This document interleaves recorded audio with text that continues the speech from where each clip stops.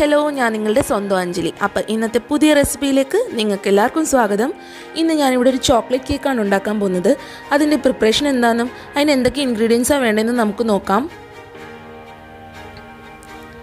ഇപ്പോൾ chocolate cake റെഡിയാക്കാൻ വേണ്ടിയിട്ട് ഞാനിവിടെ 2 ചോക്ലേറ്റ് ബിസ്ക്കറ്റും ഒരു ഓറഞ്ച് ഫ്ലേവറിലുള്ള ബിസ്ക്കറ്റാണ് എടുത്തേക്കുന്നത്. ഓപ്ഷനിലാണ്, നിങ്ങൾക്ക് ഇഷ്ടമുള്ള ചോക്ലേറ്റ് ബിസ്ക്കറ്റ് എടുക്കാം.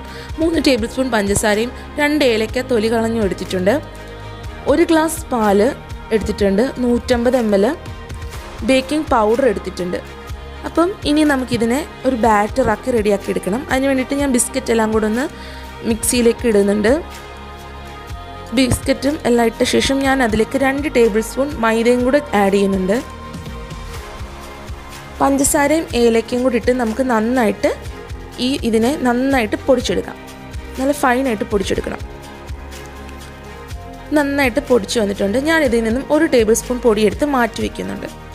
ബാക്കി ഇരിക്കുന്ന പൊടിയിലേക്ക് നമുക്ക് 1/4 ടീസ്പൂൺ ബേക്കിംഗ് പൗഡർ ചേർത്ത ശേഷം നന്നായിട്ട് ഇളക്കിയിട്ട് അതിലേക്ക് പാലൊഴിച്ച് കൊടുക്കാം.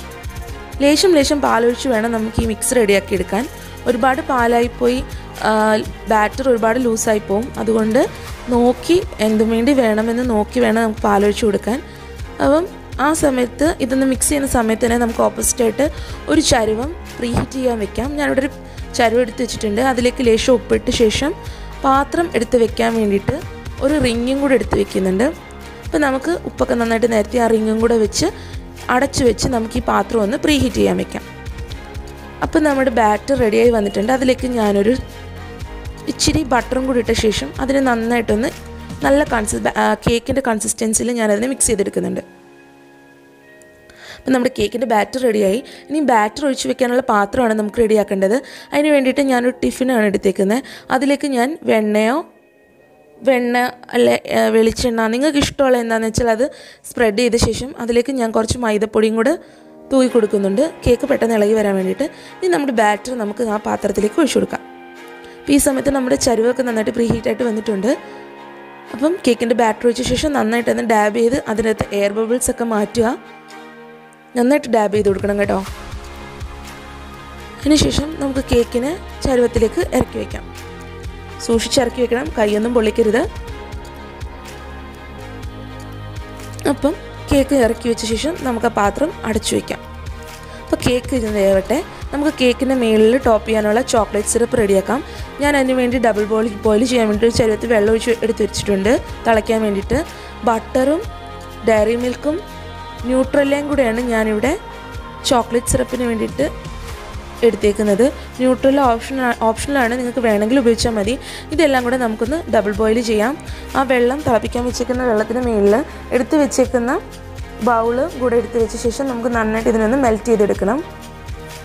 ഈ സമയത്ത് ഇത് ഒരുപാട് വെള്ളമായി പോവുകയാണെങ്കിൽ നമുക്ക് നേരത്തെ എടുത്ത് വെച്ച പൊടിയില്ലേ, ബിസ്ക്കറ്റിൻ്റെ പഞ്ചസാരയുടെയൊക്കെ ആ പൗഡർ, അതിട്ട് നമുക്കിതിനൊന്ന് ഹാർഡാക്കാൻ പറ്റും. അപ്പം നമ്മുടെ കേക്ക് വെന്തോന്ന് നോക്കാം. ഈ സമയം കൊണ്ട് നമ്മുടെ കേക്കൊക്കെ വെന്ത് വരും. 30 മിനിറ്റ് മതി നമ്മുടെ കേക്ക് വേവാൻ വേണ്ടിയിട്ട്. ഇത് നമുക്ക് ടൂത്ത് പിക്ക് ഇട്ട് നോക്കാം കേക്ക് വെന്ത് വന്നിട്ടുണ്ടെന്ന്. അപ്പോൾ നമ്മുടെ കേക്ക് നല്ല പെർഫെക്റ്റ് ആയിട്ട് വെന്ത് വന്നിട്ടുണ്ട്. നമുക്കിതിനെ ആറാൻ എടുത്ത് വെക്കാം. അപ്പോൾ കേക്ക് അവിടെ നിന്ന് ആറുമ്പോഴത്തേക്കും നമുക്ക് നമ്മുടെ ഗാർണിഷിങ്ങിനുള്ള ചോക്ലേറ്റ് സിറപ്പൊക്കെ റെഡിയാക്കി വെച്ചിട്ടുണ്ട്. അപ്പോൾ കേക്ക് നന്നായിട്ട് ആറി വന്നു. ഞാൻ കേക്കിൻ്റെ സൈഡൊക്കെ ഒന്ന് ഇളക്കി കൊടുക്കുന്നുണ്ട്. കേക്കിനെ വേറൊരു പ്ലേറ്റിലേക്ക് നമുക്ക് മാറ്റി വയ്ക്കാം. വളരെ എളുപ്പമാണ് കേട്ടോ. കുറച്ച് ബിസ്ക്കറ്റും മൈദയും പഞ്ചസാരയും നമ്മുടെ വീട്ടിൽ തന്നെ എപ്പോഴും അവൈലബിൾ ആയിട്ടുള്ള സാധനങ്ങൾ ഉണ്ടാക്കുന്ന കേക്കാണ്. നിങ്ങളെല്ലാവരും ട്രൈ ചെയ്ത് നോക്കണം. വളരെ സിമ്പിൾ റെസിപ്പിയാണ്. അപ്പോൾ കേക്ക് നല്ല പെർഫെക്റ്റ് ആയിട്ട് ഫ്ലഫി ആയിട്ട് സോഫ്റ്റ് ആയിട്ട് വന്നിട്ടുണ്ട്. ഇനി നമുക്കിതിന് മുകളിലേക്ക് നമ്മൾ ഉണ്ടാക്കി വെച്ചിരിക്കുന്ന ചോക്ലേറ്റ് സിറപ്പും കൂടെ ഒഴിച്ചു കൊടുക്കാം. ഇപ്പോൾ എൻ്റെ ചോക്ലേറ്റ് സിറപ്പ് ഇച്ചിരി ലൂസായി പോയിട്ടുണ്ട് കേട്ടോ. നിങ്ങളത് ശ്രദ്ധിച്ച് വേണം ചെയ്യാൻ. ഇത്രയും ലൂസാവേണ്ട ആവശ്യമില്ല. അപ്പം നമ്മുടെ ചോക്ലേറ്റ് സിറപ്പൊക്കെ ഒഴിച്ച് കേക്കിനെ അടിപൊളിയാക്കി എടുത്തിട്ടുണ്ട്. ഇതിലേക്ക് നമുക്ക് നേരത്തെ പൊടിച്ച് വെച്ചിരുന്ന പൗഡറും കൂടെ ഒന്ന് ഗാർണിഷ് ചെയ്ത് കൊടുക്കാം. കുട്ടികൾക്കൊക്കെ ഒരുപാട് ഇഷ്ടപ്പെടും. ചോക്ലേറ്റ് കേക്ക് ഇഷ്ടമല്ലാത്ത കുട്ടികളില്ലല്ലോ. പുറത്തുനിന്ന് പോയി മേടിക്കാൻ നമുക്ക് വീട്ടിൽ തന്നെ തയ്യാറാക്കി എടുക്കാം. ഞാൻ ഇതിനെ ഒന്ന് സ്ലൈസ് ചെയ്യുന്നുണ്ട്. കണ്ടോ, നല്ല സോഫ്റ്റ് ആയിട്ടാണ് കേക്ക് വന്നേക്കുന്നത്.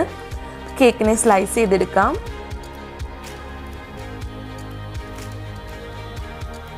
നിങ്ങൾക്ക് എല്ലാവർക്കും എൻ്റെ റെസിപ്പി ഇഷ്ടപ്പെട്ടെന്ന് ഞാൻ കരുതുക.